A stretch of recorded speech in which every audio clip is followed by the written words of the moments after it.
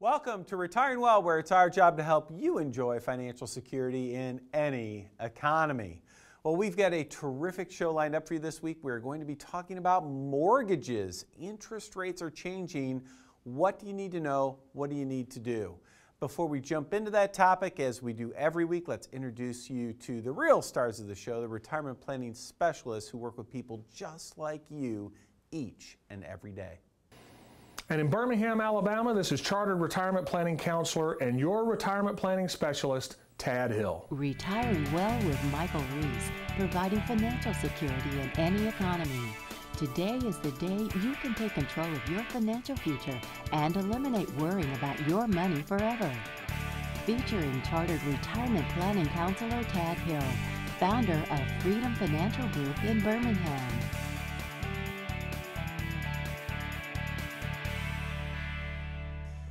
This weekend, talking about interest rates and mortgages.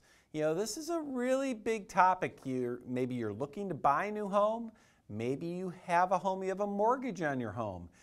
Mortgage rates, where the rates are, you always want to keep that in mind, because no matter where you are in the spectrum of home buying, home shopping, or home ownership, the rates that are in place play a real important role with your financial planning. And you know, this article comes from the Motley Fool, and they're talking about something that happened a few weeks back in July. They called it Friday's Catastrophic Surge in Mortgage Rates. What are they talking about here? Well, they say, I just want to read a little bit of this for you. It says, if you're thinking about buying a home, then you're probably not going to like what I'm about to say. On Friday, while you're busy nursing yourself back to life following the 4th of July celebrations, mortgage rates exploded. And what they said here is, according to estimates, the rate on a 30-year conventional mortgage, the 30-year fixed rate mortgage, you're all familiar with it, it jumped into 4.75% territory. It went up about 1% here in a day. 1% in a day. Well, what's going on here? What's happening is a few different things are moving together, and it's putting pressure, upward pressure on mortgage rates. We have, number one, the Fed's out there with their, they're doing this bond buying. Every month they're buying $85 billion they're putting $85 billion of fresh money into the market. That's keeping interest rates down. Well, they said, hey, we're going to start tapering that off in 2014, maybe as late as the fall of 2013. Well, that's freaking people out a little bit, and they're not, in the bond markets, and it's making interest rates go up a little bit. On top of that, the job market's actually coming back pretty well. At least the reports are that the job market's coming back. And so what's happening is all the investors out there, they're saying, holy cow, if the job market's coming back, maybe the economy's coming back, the Fed's going to stop their bond buying for sure, closer to fall versus 2014. And, they're all saying, this is ending, so interest rates are going up. And the banks are saying, yep, we know they're going up. We better start charging more on mortgages. So what does this mean? If you're buying a home, stop messing around, hurry up and get one. Go ahead and lock in those rates as quick as you can. They're as low as they're ever going to be. They may not be this low, below 5% on 30-year mortgages. They may not be that low again for some time. If you own a home, you have a mortgage, and you've been looking at maybe refinancing to a lower rate, you just haven't done it yet, make sure, take advantage, check with the lenders now, get it done while you can. If you can get a loan 30 years at less than 5%, hey, that's a win in anybody's book any day. So again, if you're new, looking to buy a house, get those rates locked in, find that house, get moving.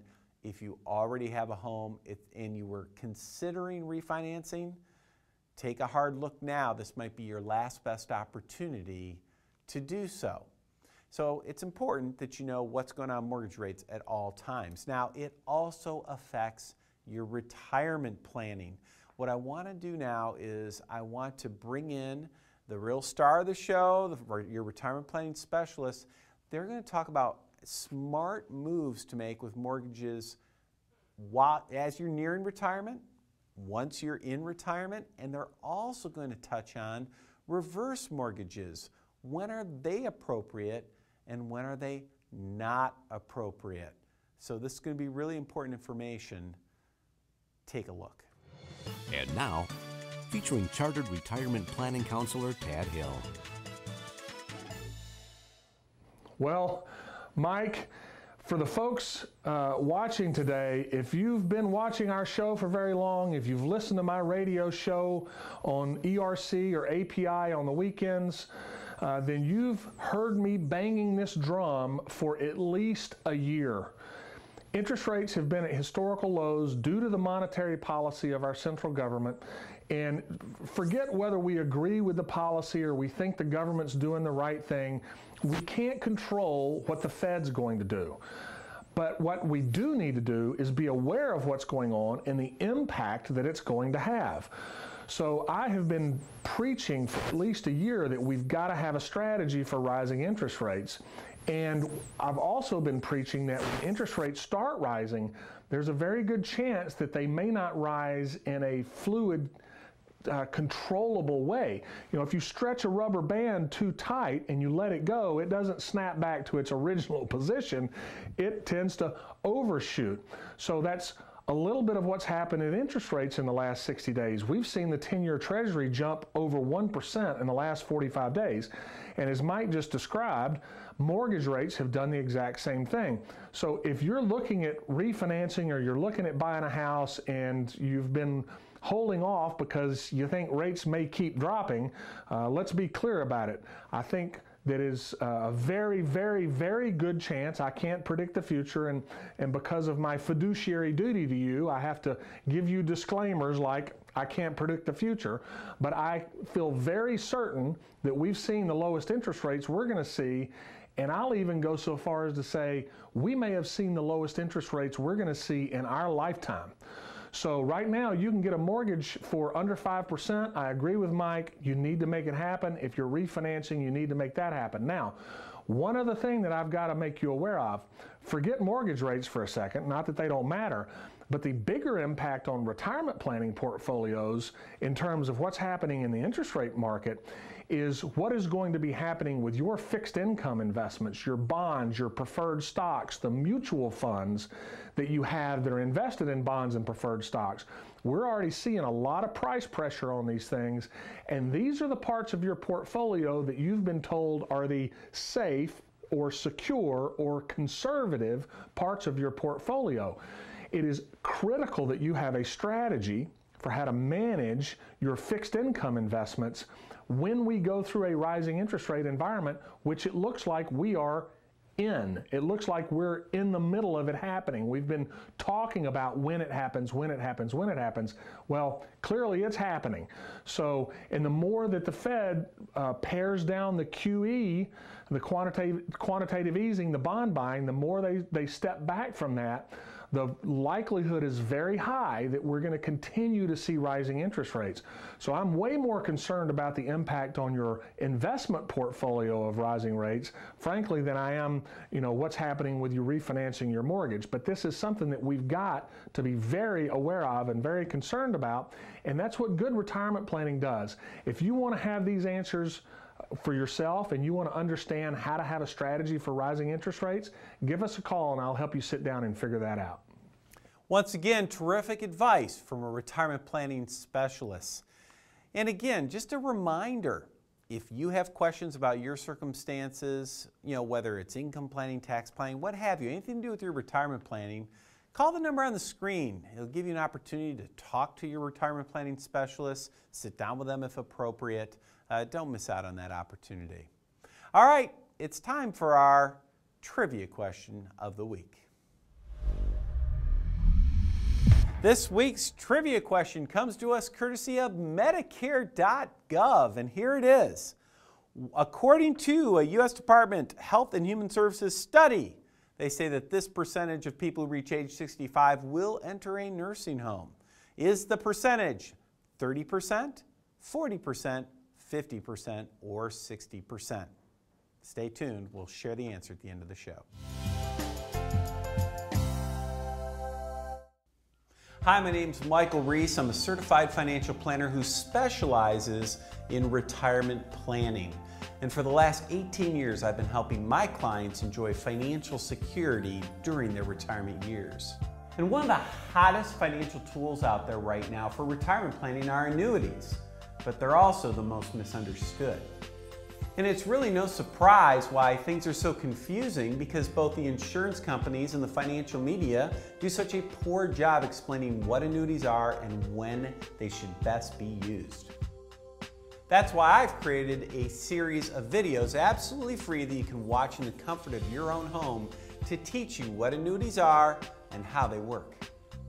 Visit www.makingannuitiessimple.com today for a free video series with TV host and retirement planning strategist Michael Reese.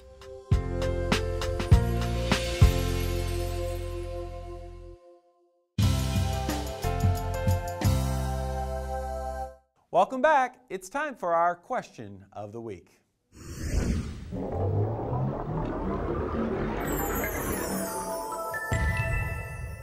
This week's question comes from Hannah from DeWitt, Michigan. Are reverse mortgages legitimate tools, or are they just a ripoff? I'm getting conflicting information. You know, the way this question is phrased makes me feel the need to explain something that's a concept that I talk about a lot, both here on the television show and on my radio show. And that is that things like reverse mortgages or different kinds of investments, I look at these things as tools. They are instruments designed to do different things. So I don't think of things like this as either inherently good or inherently bad. Now, if somebody's running a Ponzi scheme, that's inherently bad. But if you're talking about a legitimate financial tool, like a reverse mortgage or stocks or bonds or mutual funds or annuities or ETFs, CDs, cash, you know, these are all legitimate tools that are just designed to do different things. So, few things to understand about reverse mortgages. They can be expensive. If you're going to do a reverse mortgage, the fees involved can be high. But I will say this, in the right circumstances, I've seen a reverse mortgage be a very good solution to a tough problem. And here's typically when I think it may be a fit. If you are still paying on your mortgage payment and you're retired and you've got cash flow issues, this is a good way to eliminate the need to pay your mortgage payment. If you have a need to generate more cash flow in retirement and you don't have enough savings, it can be a good way to do that. Because your mortgage, if you've got a lot of equity in your home, that's just money that's sitting there doing nothing for you. It's not earning any income. The value of your home may be going up, but unless you plan on selling your home at some point, that may not matter to you. And for most retirees, if you're in your house, you plan on staying there at that point. So this is a way to take the equity in your home and leverage it, generate some income, or eliminate some current expense like your existing mortgage payment. Now you have to understand that when you pass away, the bank's going to sell the house, and whatever profit there is in that, they're going to pull their fees out that they haven't taken out already, and anything left over will be left to your kids. But you are able to stay in your house. It's not like somebody's going to come kick you out of your house. That's one of the misconceptions that a lot of people have. So I only recommend reverse mortgages in certain circumstances, normally as a last resort, but as a last resort, they can be a good tool. Do you want your question answered on Retiring Well? Send us an email to question@retiringwell.tv.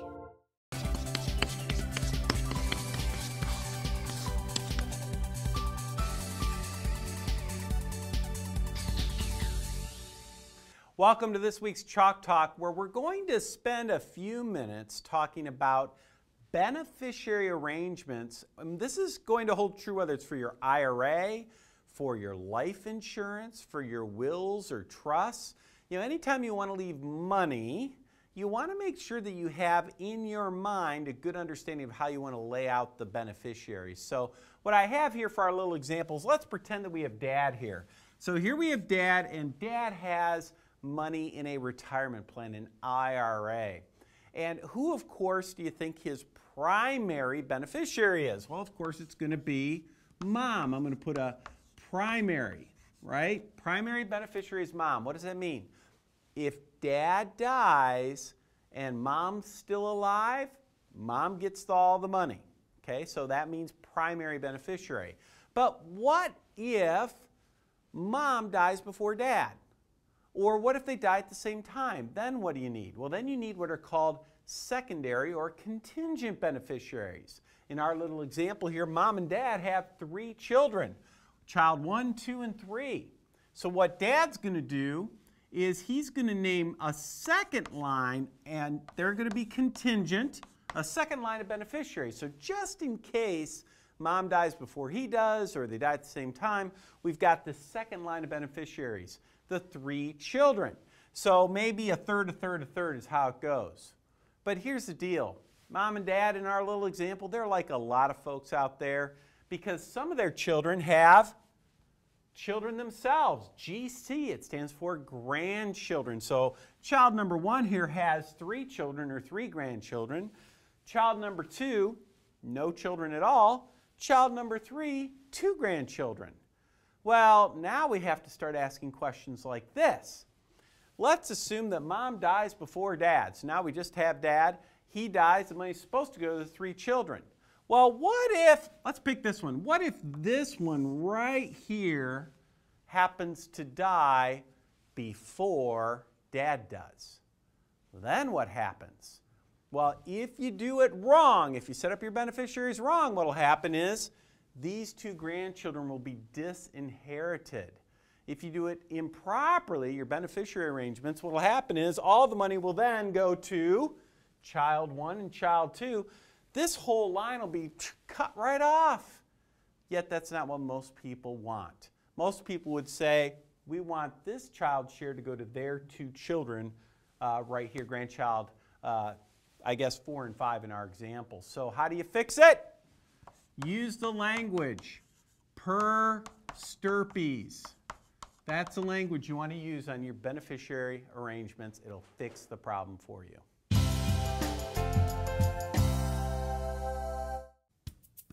Hi, Michael Reese here, and you know what I found is in that critical period, the 5 years before retirement, all the way to the 5 years after retirement, in that 10-year period, I find that over and over again, Americans are making mistakes with their financial planning that, quite frankly, are easily avoided. And it really almost breaks my heart because if you make little mistakes in this period of time, you can have huge consequences.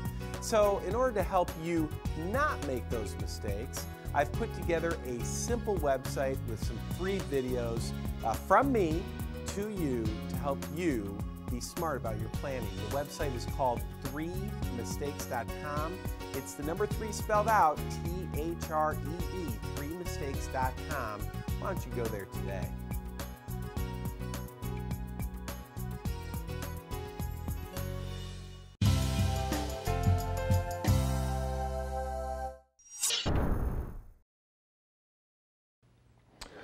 Okay, Birmingham, this is the retirement planning story of the week, and this week we're going to talk about Marty and Jennifer from Greystone.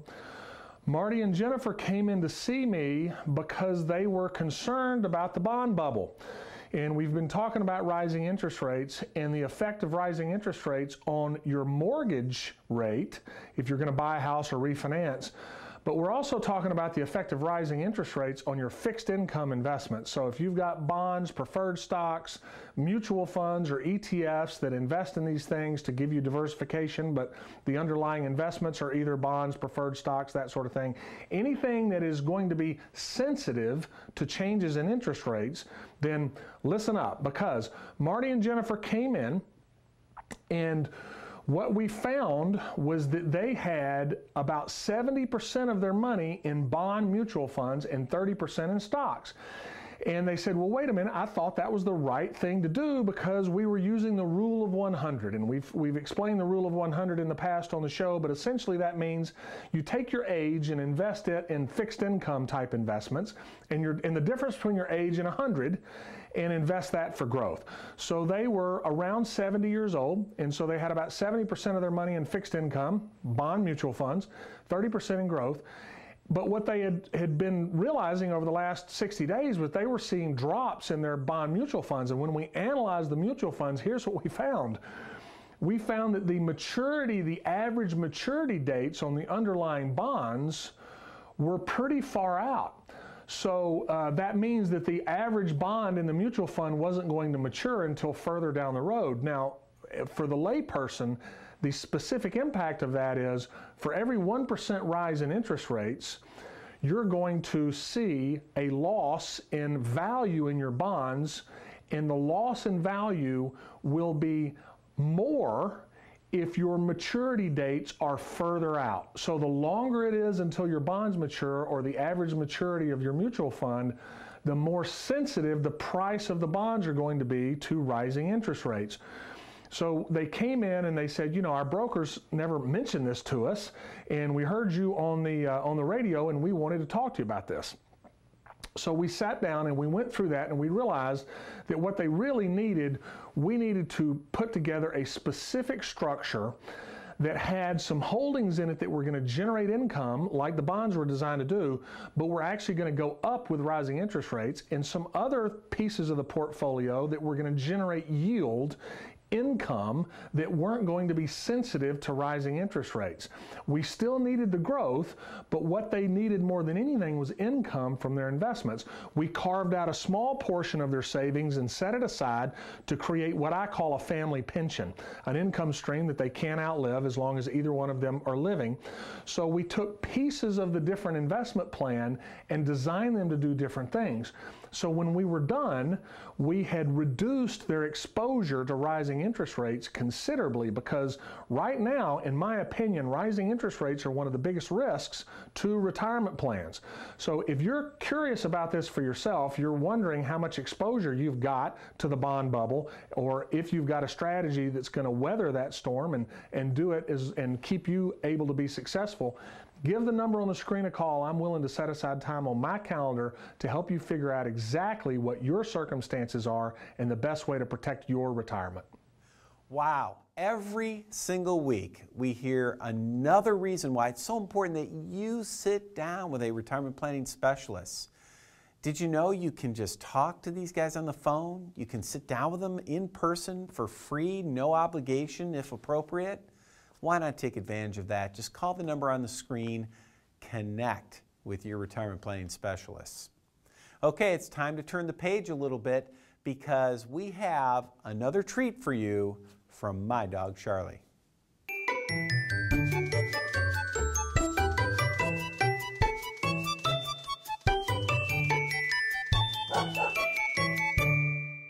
All right, I don't know about you, but my dog Charlie is a huge fan of The Sopranos. And over the past few weeks, actually maybe a month and a half ago or so, James Gandolfini passed away. I'm not 100% certain that I'm pronouncing his name correctly. Charlie could tell me. Anyway, we have a terrific article for you that Charlie pulled up for me to talk about James Gandolfini and the estate that he left and all the problems. But before we do that, Charlie also has a little clip for you. Let's go ahead and run it, guys.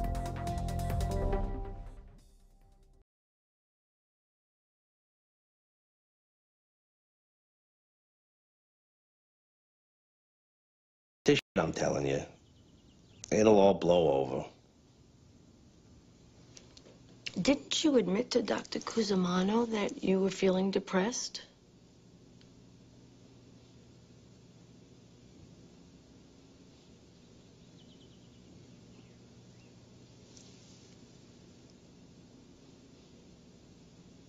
Melfi. What part of the boot you from, hon? Dr. Melfi. So, did you get any golf in down in Boca, Uncle June? Fucking manners, please.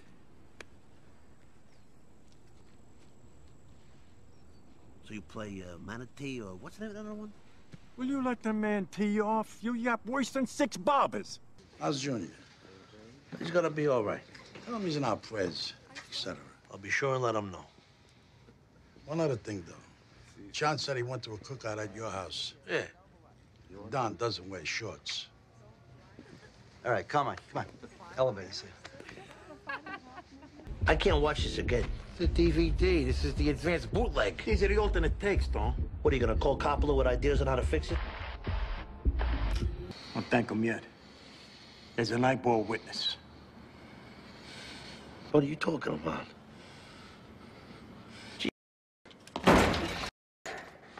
Did you see anybody? Did you see another living soul? No. Don't worry. A mere bump in the road. Oh, you're beautiful. But we do share some cultural ideas. Religious, culinary, matriarchal. Maybe we can motivate you to testify. Well, why don't you get the kumquats out of your mouth and get to the fucking point? Because I don't know what you're talking about.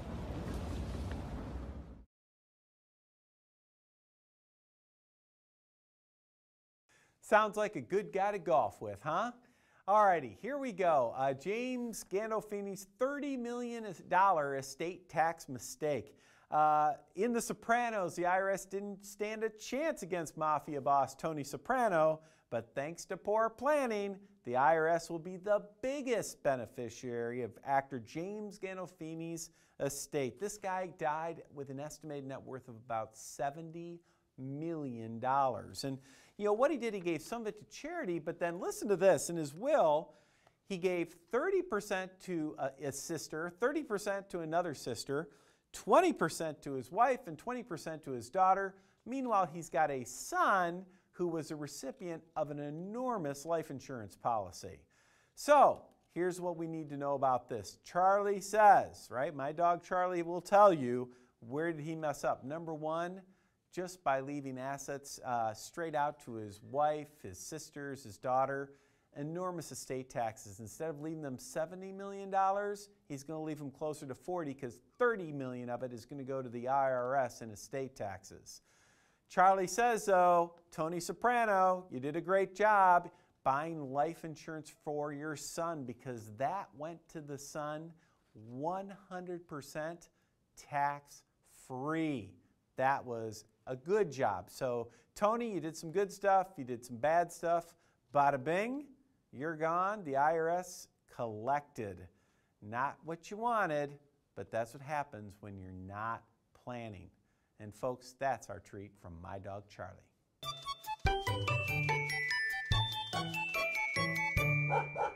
All right, as we wrap up the show this week, we need to get back to our trivia question and give you the answer. Remember, from Medicare.gov, if you reach age 65, what are the odds that you will need to stay in a nursing home at some point?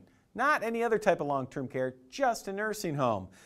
30%, 40%, 50%, 60%. The answer is B as in boy, 40%. The odds are high. Plan appropriately. Have a great week, folks.